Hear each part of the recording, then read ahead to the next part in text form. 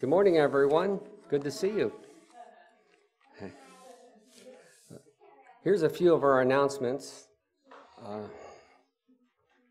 Wednesday at 6 p.m. to 7:30 is our SWAT and jam session. No meals will be served until school resumes. And then Thursday, Sunrise Nursing Home and Rehab is holding a 51st anniversary celebration from 11 a.m. to 2 p.m. with a live entertainment and lunch, and will be served. It'll be served as well. So plan to join that if you may. And then next Sunday through Thursday, July the 25th through the 29th, is our Vacation Bible School, and from 6 p.m. to 8:30. And see Debbie Kershaw if you can help. Pam, would this be a good time for you to say something about the meeting? Sure. Yeah. If you are interested in volunteering to help the Vacation Bible School, you could meet with us just for a minute after church today. We could really use as many volunteers as possible, and it won't have to be like the whole week, but we can do like specific jobs. So it could be like just 15 minutes, half hour, one day. So if that it all works for you, if you could meet in the hall after church, I'd appreciate it. Okay. Thank you, Pam.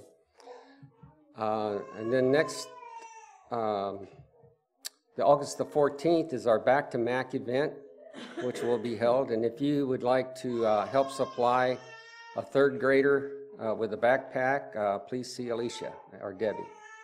We have a lot of backpacks left over from last year, so the easiest would just be to donate money, because then I can see how many we have left. Okay. How much is needed for? How much is needed? Do you know? Usually it's about $20 to $25 to fill a backpack. Mm-hmm. Okay. And then I believe Saturday, August the 21st, the North Mac Moms will be having a rummage sale in Pittman Hall. And that'll be from 9 a.m. Through noon. And now's the time to gather up your items you no longer need and want, and donate them for the cause. And they ask that no televisions or appliances unless you are willing to take them back if they do not sell. And then we resume our Zoom Bible study August 23rd. Are there any other announcements that need to be made at this time? You know, Mike, on the second page there's just a notation about we are getting a new floor down in the basement sometime in September.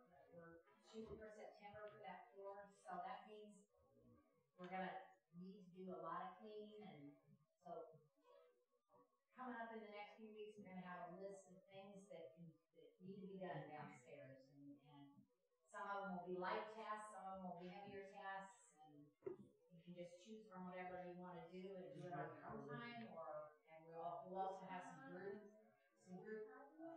work nights where we can get that basement back in shape and ready. We're going to have to do a lot, Okay. in a short time. So coming soon. Yes. So be prepared. Just like we are for the Lord's coming, right? Yeah, be prepared. Birthdays and anniversaries. Happy birthday today to Linda Gerson, and happy birthday on Tuesday to Chris Servalone, and happy birthday on Wednesday, Sharon Crawford. And I won't ask how old you're going to be. Our call to worship today comes from Psalms 34, 7 through 8. God's angel sets up a circle of protection while we pray. Open your mouth and taste. Open your eyes and see how good God is. Blessed are you who run to him. Let's stand and sing hymn number 409, Who is on the Lord's Side.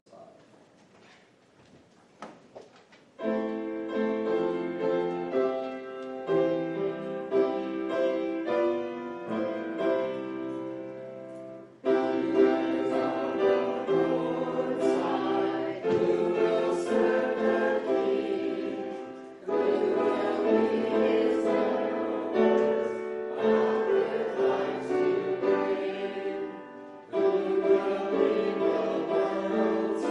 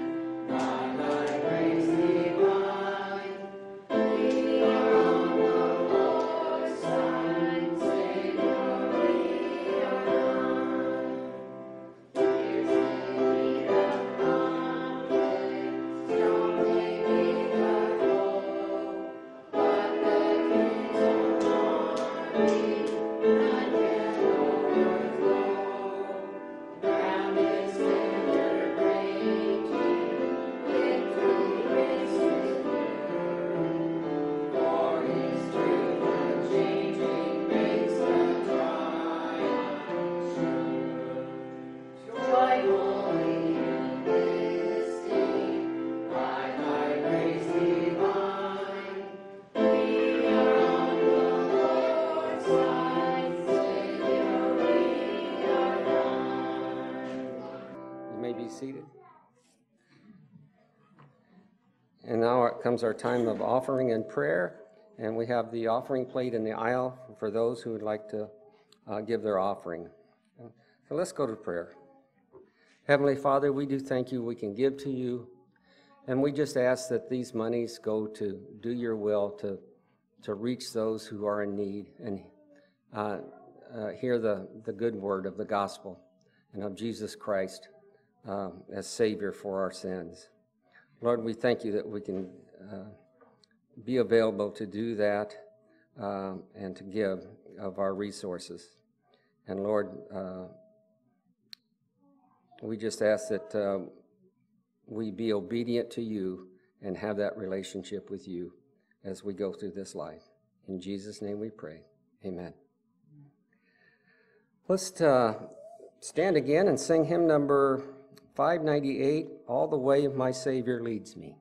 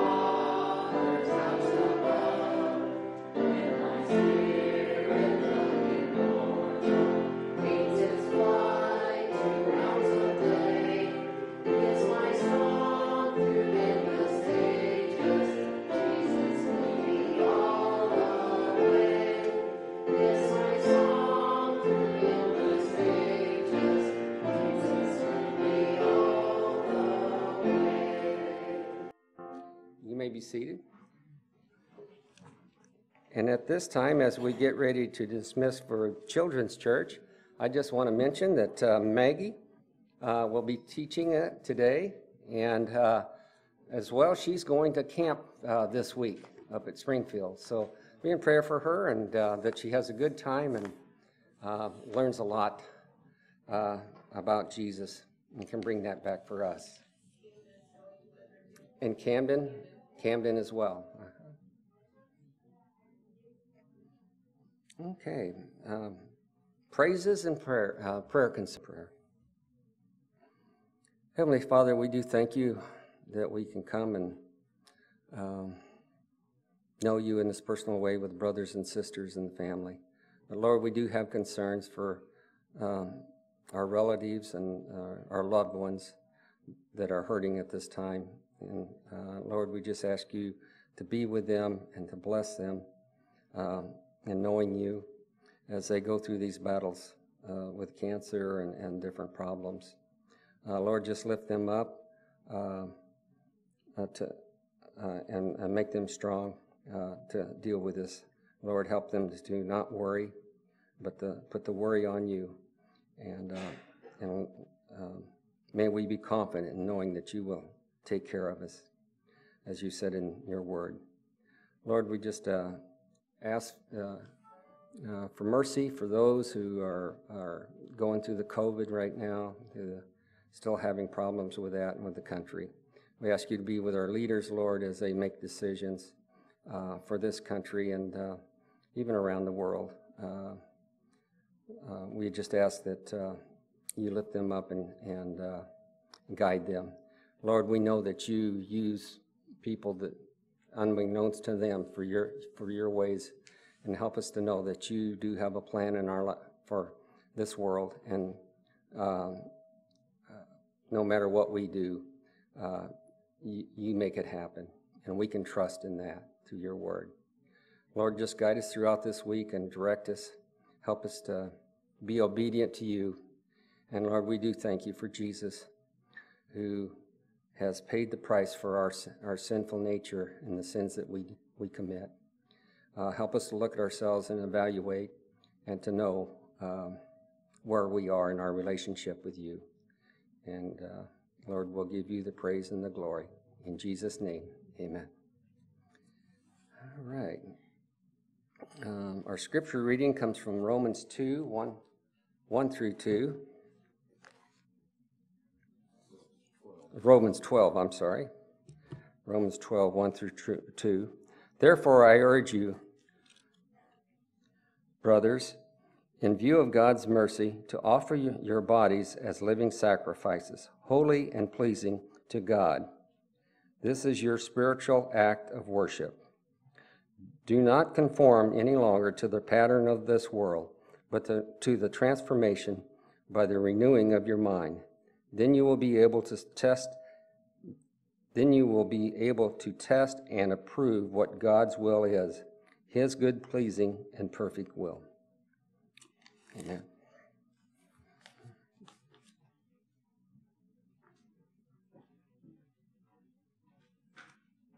Some of you have inquired about Della. She's AWOL here, and you don't need to tell her I said so. But anyway, she has a couple of grandsons in Joplin. One of them is married and expecting a baby, and so she was the great-grandma that felt it necessary to be at the baby shower yesterday. I don't understand that, of course, but anyway.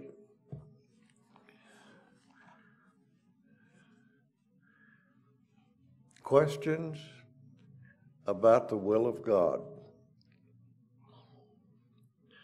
That sounds like a huge subject, and it is.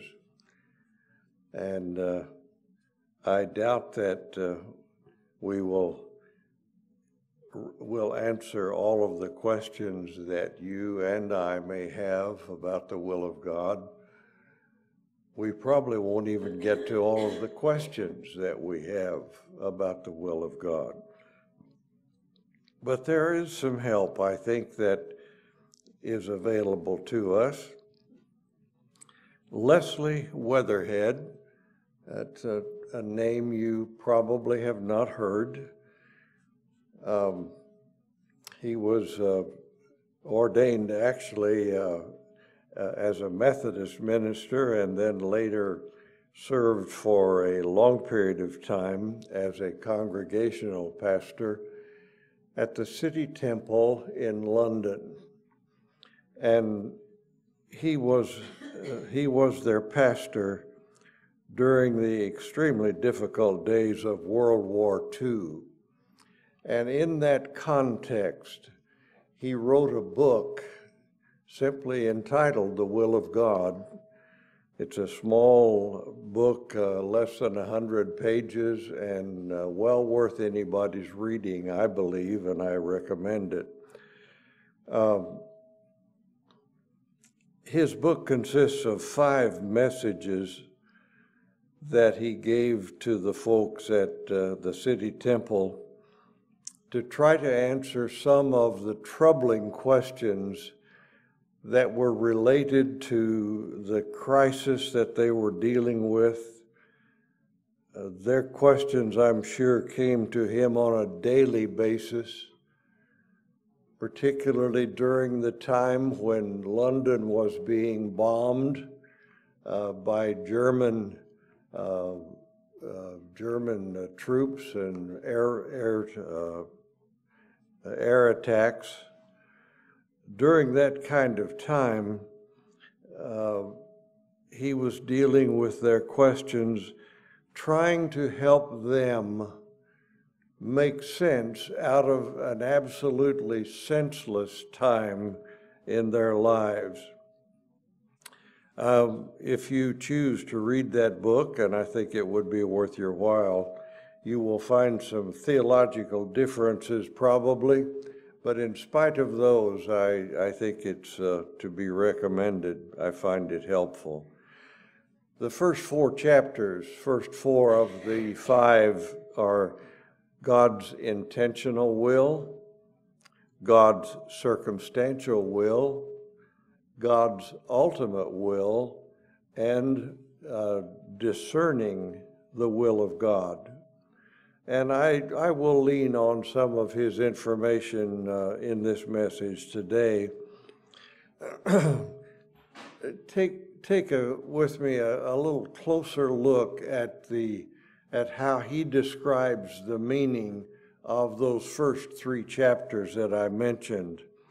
God's intentional will. He says, what I mean by his omnipotence, and that's God's all-powerful nature, not that everything that happens is his will, but that nothing can happen which finally defeats his will. In the 2nd chapter on circumstantial will, he says, there is an intentional purpose of God for every man's life, but because of human folly and sin, because man's free will creates circumstances of evil that cut across God's plans, it may create circumstances which disturb God's intention for us. There is a will within a will of God, the circumstantial will of God, he calls it. And the ultimate will, he says, is God's ultimate will, the goal which I believe he reaches, not only in spite of all men, of all that men may do, but even using man's evil to further his own plan. And he refers to the crucifixion as a prime example of that. Who does not have questions about the will of God? Raise your hand if you don't have any questions about the will of God. That's kind of what I thought would be my response there. We all do. If we claim to be a follower of Jesus, we will want to know something about the will of God. That's part of our nature, part of the DNA of being a child of God. We will want to know something about his will. And we probably have questions.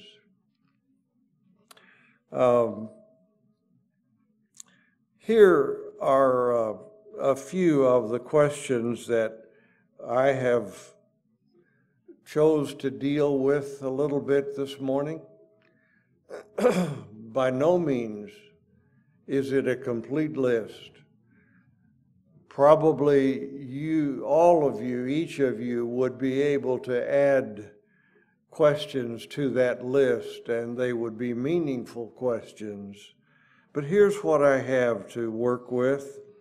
I think these questions have, in my judgment, plagued every follower of Jesus Christ all the way back to the apostles and the Apostle Paul and those who followed him originally.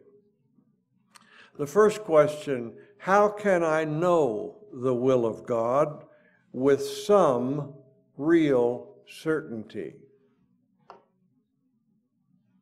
Second question, Should I seek God's will in every little decision in life? What help does God provide so we can discern His will? Do I really want to find God's will?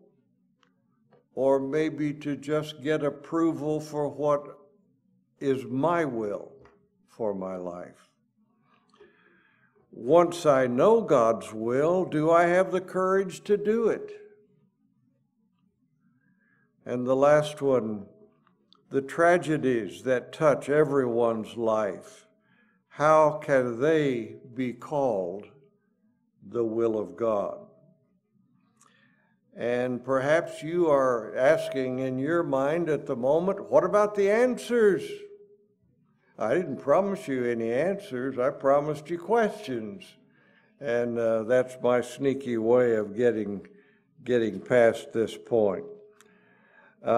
Anyone who says that they have all of the answers to the questions about the will of God, those persons should be treated for delusions of grandeur or worse. Such a person should not be trusted when such serious issues of life are being dealt with. However, without attempting to give what might be called some final answer to a question, I will try to offer some insights, some possible answers that I hope will be at least a bit helpful to those of us who struggle with these questions. The path to certainty. How can we achieve not only some kind of answer, but with some kind of certainty? And I think the best answer that may be available to us comes in those two verses that Mike read to us a little bit ago. For there, Paul says, I urge you, brothers, in view of God's mercy, to offer your bodies as living sacrifices. In the context of worship, Paul is saying, I want you to bring everything that you have, everything that you are, everything that you think, everything that you want, everything that you've done, everything that you believe I want you to do. I want you to bring all of those to the altar. And he said, a living sacrifice. Do you understand what he's saying? They only understood a sacrifice as some animal that was killed and laid on the altar. And he didn't say, I want you to kill yourself and lay yourself on the altar. I want you to present yourself as a living sacrifice. Maybe even envisioning the times when those animals were placed on an altar. And as I understand it, they were lashed down by some kind of lash or rope or whatever, using the horns of the altar as part of the means of tying those animals down to the altar. And I think maybe that might be the picture that Paul has in mind. Present your whole self as a living sacrifice. But that's not where he stopped. He said, that is your spiritual act of worship. Do not conform any longer to the pattern of the world. And I love the translation by Gerald Phillips, which says, do not let the world press you into its mold, but be transformed by the renewing of your mind.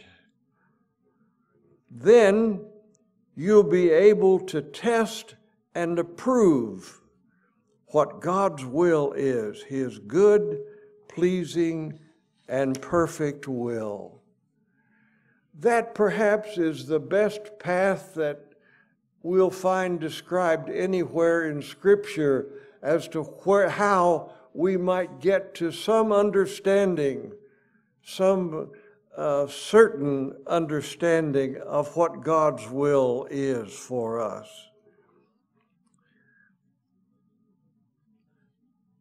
What do you think of when you think of testing something to approve it?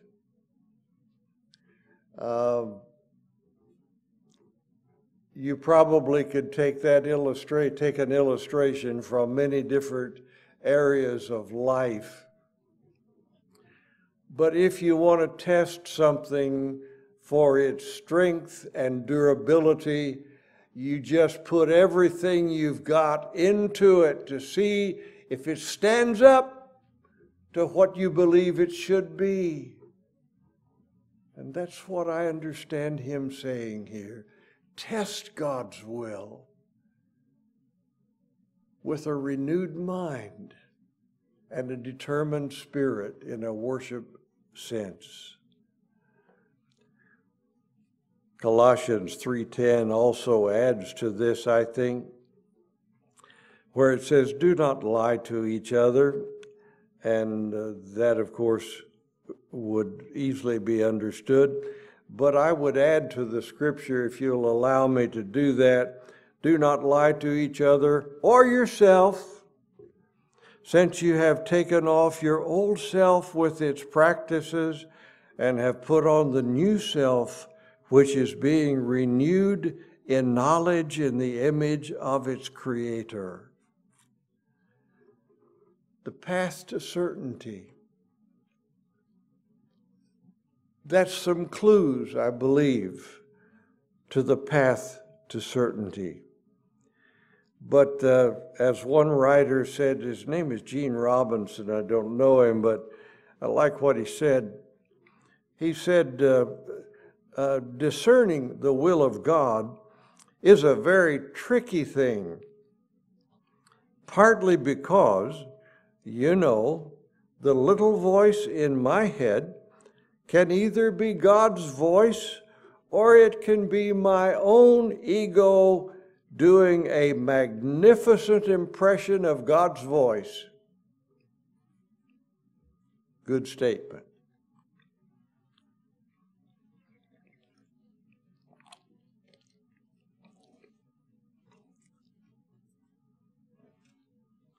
What is important?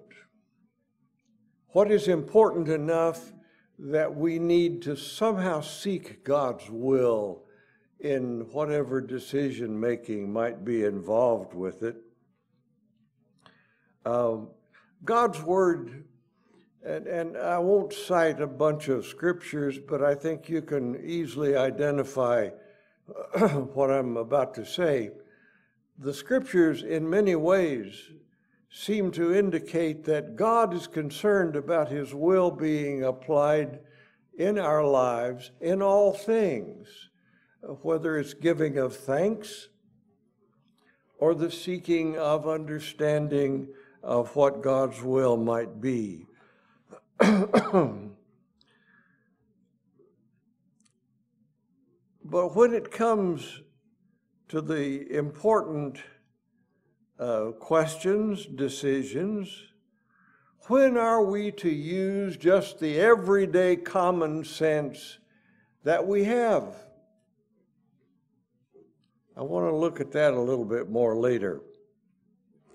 But listen to the words of John Piper, if you will.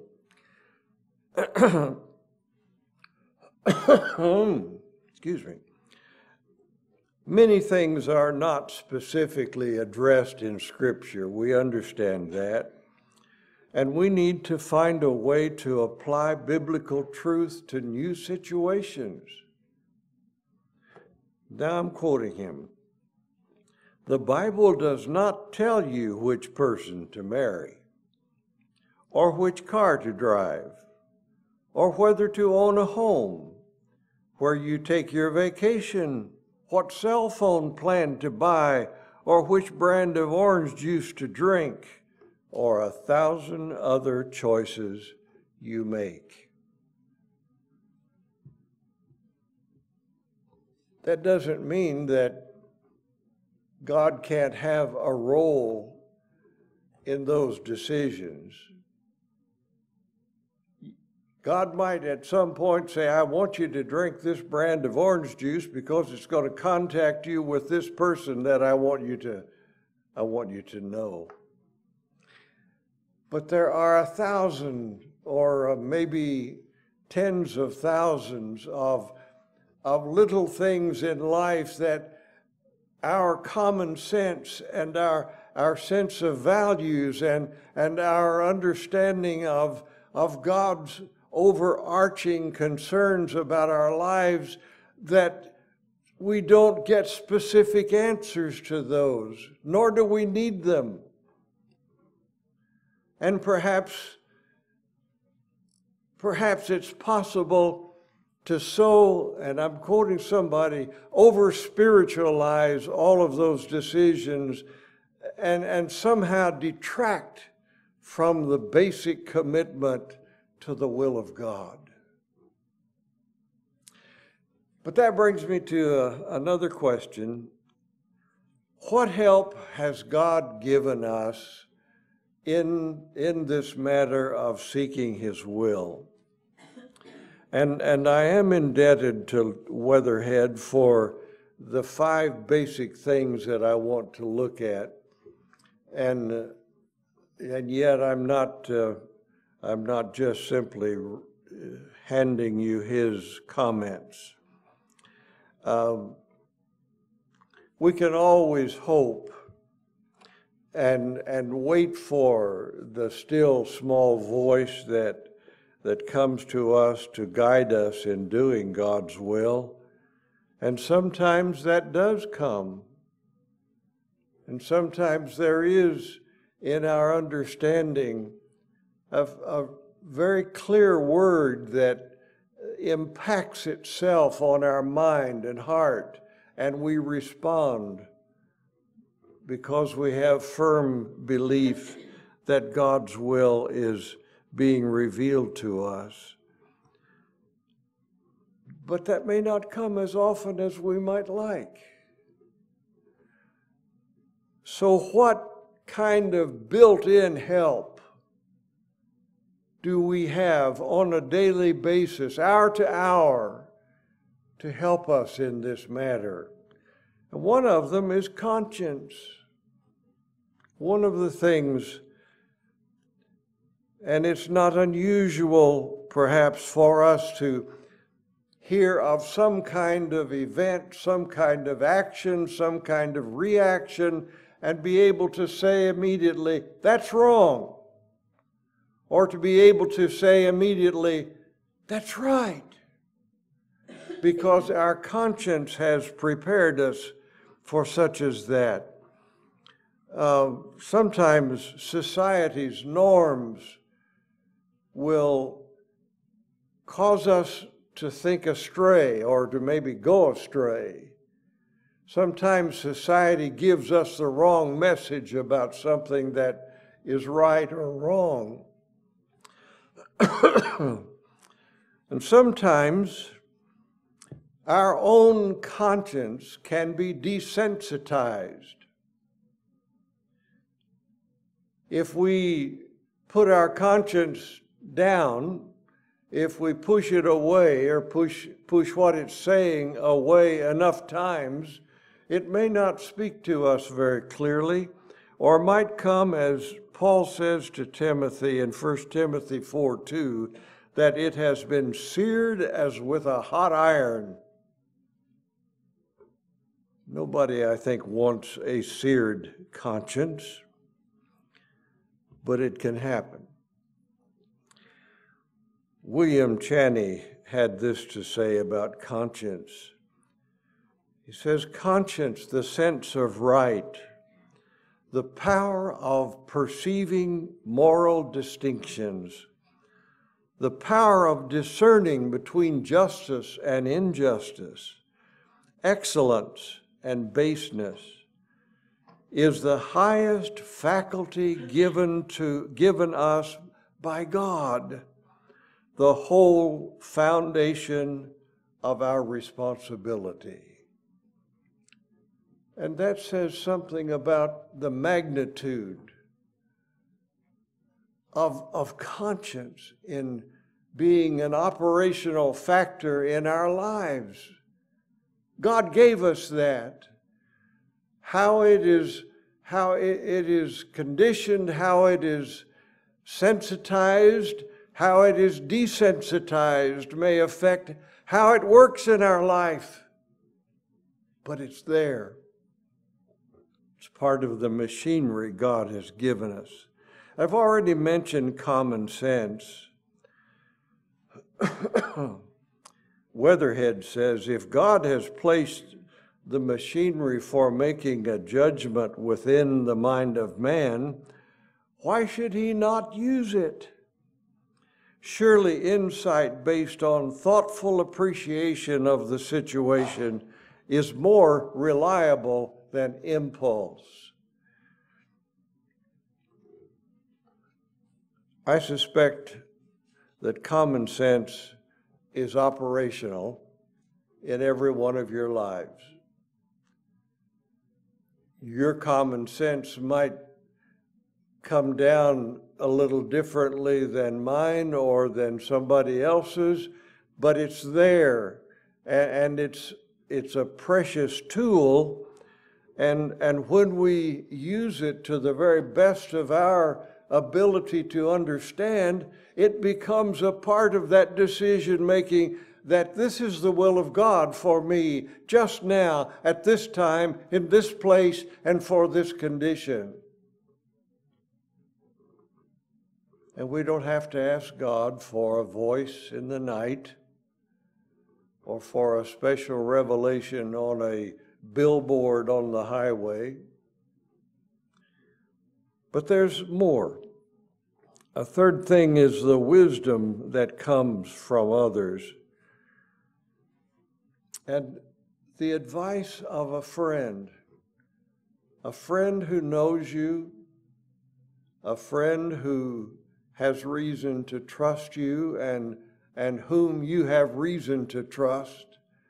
A friend like that can be a precious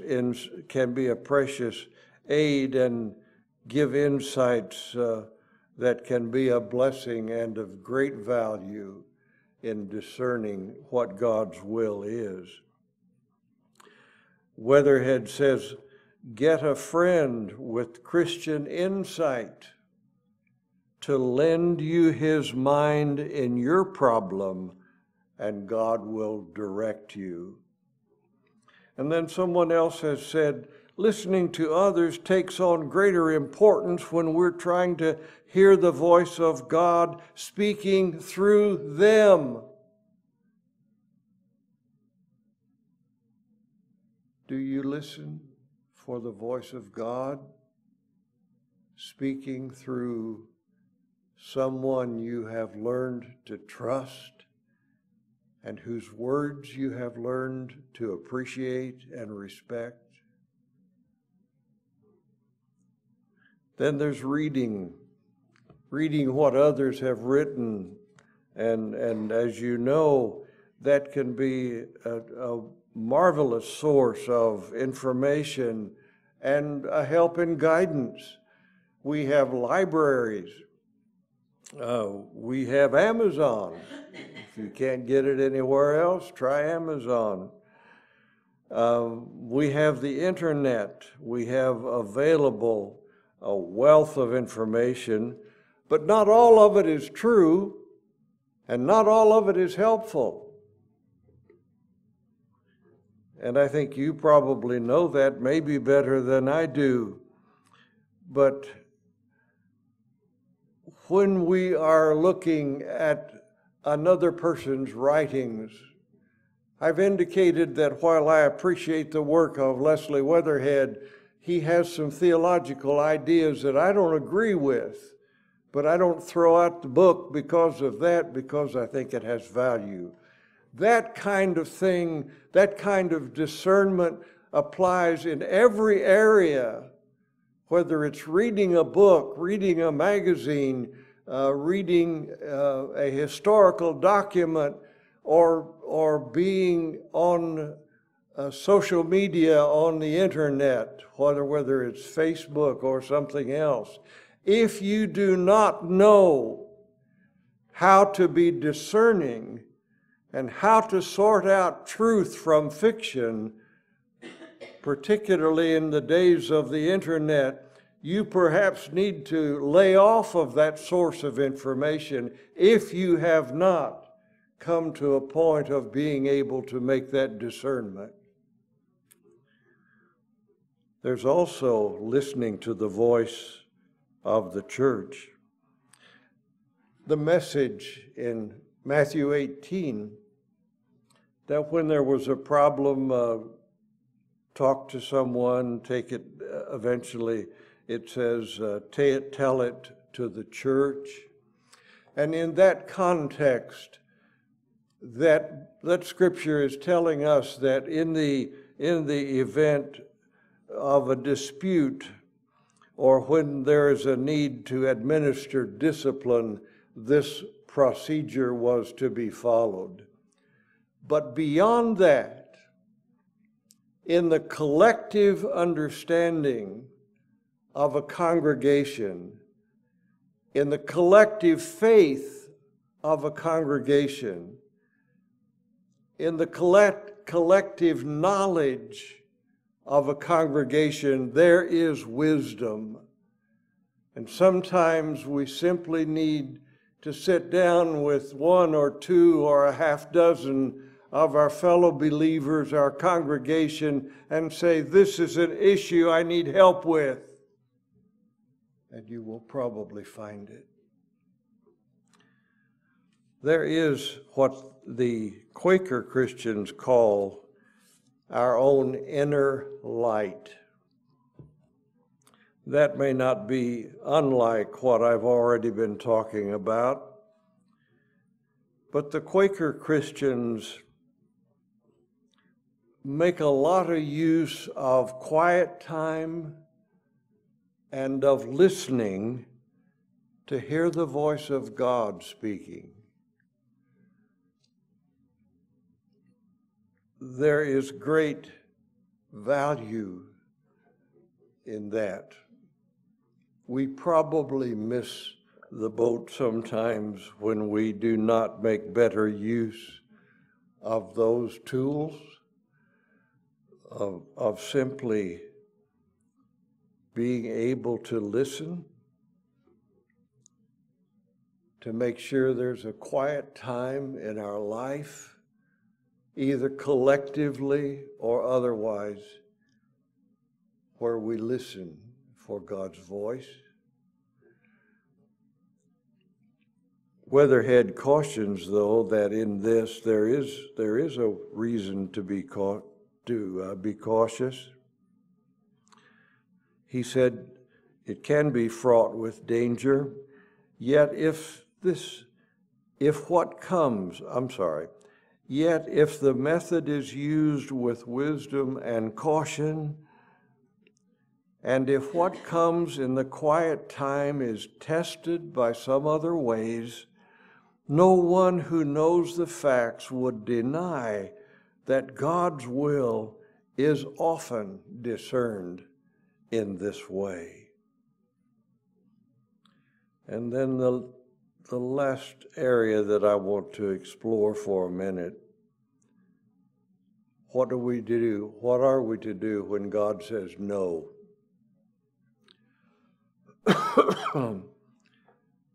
How can I resolve God's will and my disappointment? How can I make peace with the situation in which I have sought God's will and I have trusted that I had found God's will, and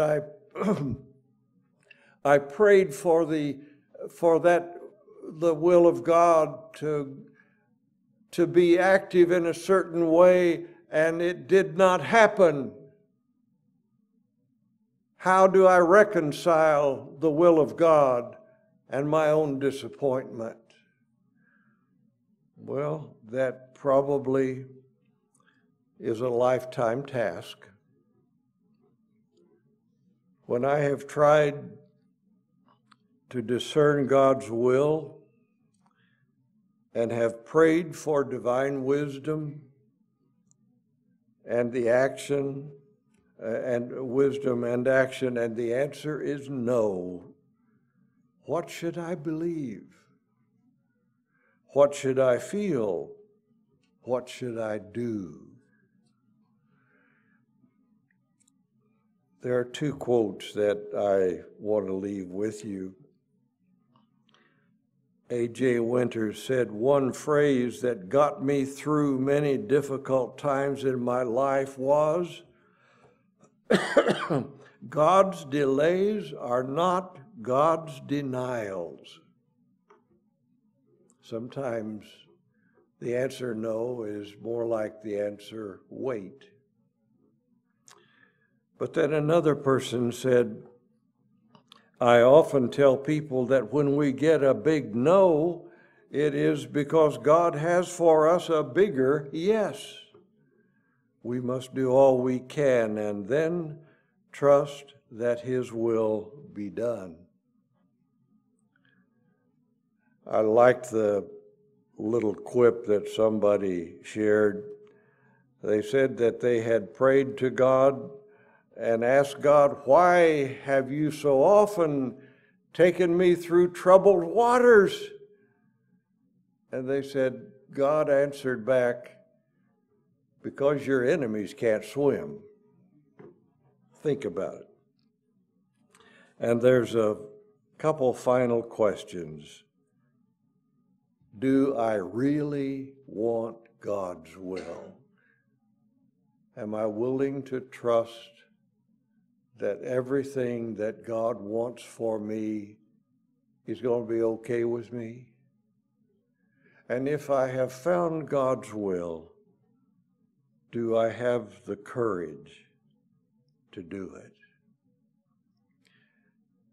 One last word. The will of God will never take you where the grace of God will not protect you. The will of God will never take you where the grace of God will not protect you. Let's pray. Father, you know us, you know our failings, you know our efforts, and we just pray that you would forgive us for those failures, all of them and each of them, and help us to find your grace to be able to discern your will more clearly, and then to attempt to do your will more faithfully. In Jesus' name we pray. Amen. We're going to sing the hymn, "The Savior is Waiting," and the number is 435. I hope you will allow what we've tried to share today to kind of filter down into your heart and soul as we stand and sing.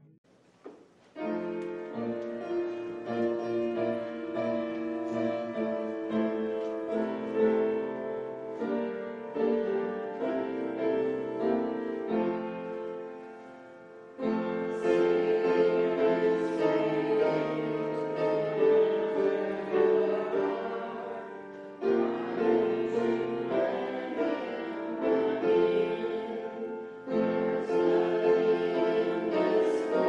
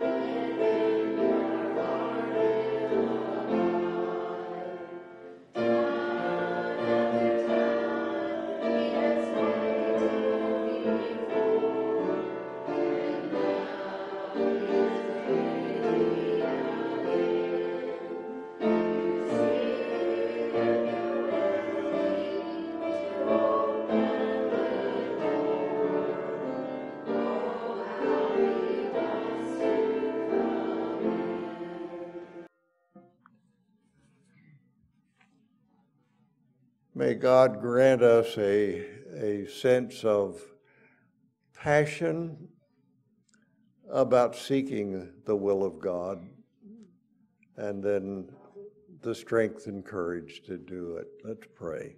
Father, we look back over our lives and know that there have been many times that we misread your will, or we chose not to do it. And give us, we pray, your forgiveness, and help us to be more tuned to your will and more accepting of your grace and guidance. In Christ's name we pray. Amen.